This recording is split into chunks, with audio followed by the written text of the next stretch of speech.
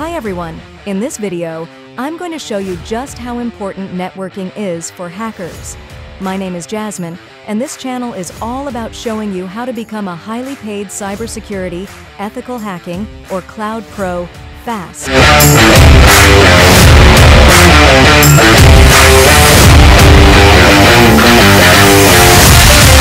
Understanding network protocols is crucial because they are the backbone of how data is transmitted and received across networks.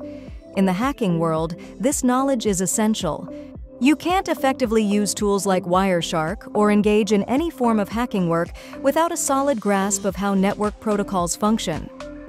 In this video, we'll explore everything from IP addresses to TCP, UDP, ARP, DNS, and DHCP. By the end of this video, you'll have a strong understanding of how data moves across networks and how to leverage this knowledge in your hacking endeavors. Let's get started. To begin, let's talk about IP addresses. An Internet Protocol, IP address, is a unique identifier assigned to every device connected to a network. Think of it as your digital address that allows devices to find and communicate with each other across the Internet. Without IP addresses, none of the online activities we take for granted, like emailing, video chatting, browsing, or streaming, would be possible. Essentially, an IP address is like the backbone of the Internet. There are two types of IP addresses: public and private. Public IP addresses are unique and can be accessed over the Internet, while private IP addresses are used within local area networks, LANs, and are not accessible from the Internet. This distinction is important because there are only 4.3 billion possible IPv4 addresses, which is not enough to cover all devices globally. To manage this limitation, private IP addresses are reused within LANs, with common ranges starting with 192.168.something, 10.something.something.something, or 172.16.something.something. However, devices with private IP addresses still need to communicate with the Internet. This is where Network Address Translation, NAT, comes into play. NAT devices, like your home router, translate private IP addresses to a single public IP address, allowing multiple devices on a LAN to share the same public IP when accessing the Internet. This process is seamless and invisible to the user, yet it's a critical component of modern networking. Next, let's explore the Dynamic Host Configuration Protocol, or DHCP. DHCP is the protocol responsible for dynamically assigning IP addresses to devices on a network. Instead of having a fixed IP address, devices receive a new IP address each time they connect to a network. This dynamic allocation is particularly useful in networks with a limited number of available IP addresses, such as in a LAN. When a device connects to a network, it sends a request to the DHCP server asking for an IP address. The DHCP server responds by offering an available IP address, along with other network configuration details like the subnet mask, default gateway, and DNS servers. The device then accepts the offer, and the DHCP server assigns the IP address for a specific period known as a lease. This lease ensures that the IP address is only temporarily allocated, allowing the network to manage and optimize the use of available addresses efficiently. The DHCP process involves 4 key steps: discover, offer, request, and acknowledge. In the discover step, the device sends out a broadcast message to find a DHCP server. The server responds with an offer, proposing an IP address for the device. The device then sends a request to confirm its interest in the offered IP address. And finally, the server sends an acknowledge message, officially assigning the IP address. This entire process is crucial for the smooth operation of networks, ensuring that devices can quickly and efficiently connect without the need for manual IP address configuration. Now that we've covered IP addresses and DHCP, let's dive deeper into the Internet Protocol itself. The Internet Protocol is the set of rules that govern how data packets are transmitted over a network. It works by breaking down data into smaller packets, which are then routed from the source to the destination. Each packet travels independently across the network, potentially taking different paths, and is reassembled into the original data once it reaches its destination. This includes fields like the version of IP being used, IPv4 or IPv6, the total length of the packet, the source and destination IP addresses, and the time to live, TTL, which indicates how long the packet can remain on the network before being discarded. Understanding these fields is crucial for anyone involved in cybersecurity or network analysis, as they provide valuable insights into how data is moving across the network and can help identify potential vulnerabilities. For example, the TTL field can reveal how many hops, or devices, a packet has passed through on its way to its destination. This information is often used in traceroute commands to map out the path a packet takes across the internet. Similarly, the source and destination IP addresses can help identify the origin and target of a data transmission, which is critical in network forensics and incident response. Another key component of networking is the Transmission Control Protocol, TCP, and the User Datagram Protocol, UDP.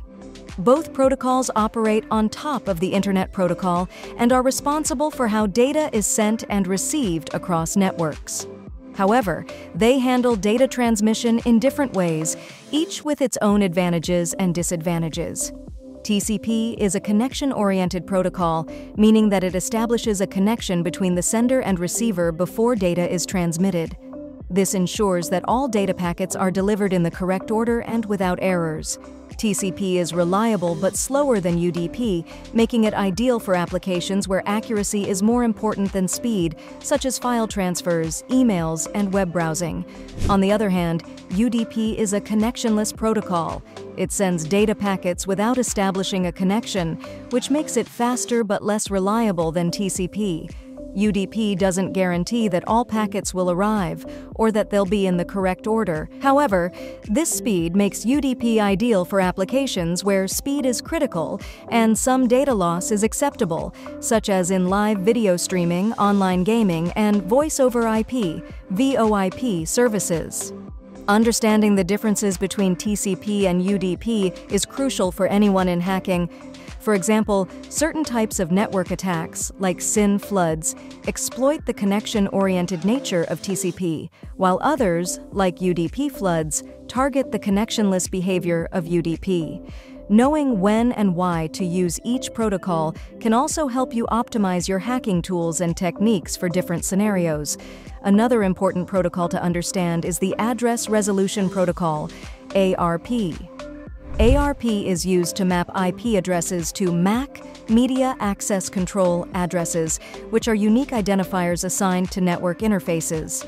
When a device wants to communicate with another device on the same local network, it needs to know the MAC address of the destination device. ARP is the protocol that facilitates this translation. When a device knows the IP address of the destination but not the MAC address, it sends out an ARP request broadcast to the network asking, "Who has this IP address?" The device with the corresponding IP address responds with its MAC address. The requesting device then stores this information in its ARP cache, allowing it to communicate directly with the destination device using its MAC address. However, ARP is not without its vulnerabilities. ARP spoofing, for example, is a technique used by attackers to associate their MAC address with the IP address of another device, such as the default gateway. This can allow the attacker to intercept, modify, or stop network traffic between devices. Understanding how ARP works and its potential weaknesses is essential for anyone looking to secure a network or perform penetration testing. The Domain Name System, DNS, is another critical protocol that plays a key role in how we use the Internet. DNS is responsible for translating human-readable domain names, like www.example.com, into IP addresses that computers can understand. Without DNS, we'd have to remember the IP addresses of every website we visit, which would be both impractical and prone to errors. When you enter a domain name into your browser, your computer sends a DNS query to a DNS server, asking for the corresponding IP address. The DNS server responds with the IP address, allowing your browser to connect to the website. This process happens almost instantaneously and is essential for the smooth operation of the Internet. However, like other protocols, DNS is not immune to attacks. DNS spoofing, for instance, is a technique where an attacker intercepts a DNS query and responds with a fake IP address, leading the user to a malicious website instead of the intended one. Understanding DNS and its vulnerabilities is crucial for protecting against such attacks and ensuring the integrity of network communications. Once the preliminary reconnaissance is complete, hackers can move on to more advanced network attacks. Man-in-the-middle (MITM) attacks are particularly dangerous, as they allow the hacker to intercept and manipulate communication between two parties without their knowledge. In a MITM attack, the hacker positions themselves between the victim and the server, capturing sensitive information like login credentials or injecting malicious code into the data stream. Denial of service (DOS) and distributed denial of service (DDoS) attacks are other common methods used to disrupt network operations. By overwhelming a target with traffic, these attacks can render a network or service unavailable. While a DOS attack originates from a single source, a DDoS attack leverages multiple compromised devices, often part of a botnet, to flood the target from various locations, making it much harder to defend against. Packet sniffing is another technique used in advanced network attacks. Tools like Wireshark enable hackers to capture and analyze packets traveling across a network, providing valuable information about the data being transmitted. This can include everything from unencrypted passwords to private communications, which can then be used to further compromise the network. While much of the focus in hacking revolves around exploiting vulnerabilities, ethical hackers play a vital role in defending networks from these very threats.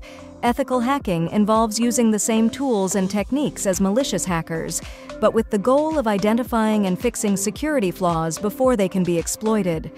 Penetration testing is a key component of ethical hacking, where professionals simulate real-world attacks to assess the security of a network. By identifying weaknesses in network configurations, firewall settings, and encryption protocols, ethical hackers can help organizations strengthen their defenses and protect sensitive data from unauthorized access. In addition to penetration testing, ethical hackers often provide recommendations for improving network security. This can include implementing stronger encryption standards, regularly updating software to patch known vulnerabilities, and educating employees about phishing attacks and other common threats. The field of networking is constantly evolving, with new technologies and protocols emerging all the time. For hackers, staying updated with these trends is essential for maintaining their skills and adapting to new challenges. This includes understanding emerging technologies like software-defined networking, SDN, which allows for more flexible and dynamic network configurations, but also introduces new security risks. The rise of 5G networks, for example, promises faster and more reliable connections, but it also presents new opportunities for hackers to exploit. Understanding how 5G differs from previous generations of wireless technology and the unique vulnerabilities it introduces will be crucial for hackers in the coming years. Similarly, the growing prevalence of Internet of Things, IoT devices, has expanded the attack surface for hackers. These devices, often lacking robust security measures, can be easily compromised and used as entry points into larger networks. Hackers must stay informed about the latest developments in IoT security to effectively target and exploit these devices. To wrap things up, understanding network protocols is fundamental for anyone in the field of hacking or cybersecurity. Whether it's the basics of IP addressing, the intricacies of TCP and UDP, the critical role of ARP, or the essential functions of DNS and DHCP, these protocols form the backbone of how data is transmitted across networks. By mastering these concepts, you'll be better equipped to analyze network traffic, identify potential vulnerabilities, and enhance your skills as a hacker or cybersecurity professional. Thank you for joining me in this deep dive into networking for hackers. I hope you found this video informative and that it helps you in your journey towards becoming a skilled and knowledgeable hacker. If you enjoyed this video, don't forget to like, subscribe, and hit the notification bell so you don't miss out on future content. Until next time, happy hacking! Thanks for watching, and check out the video on the right for more content to help you develop your IT career.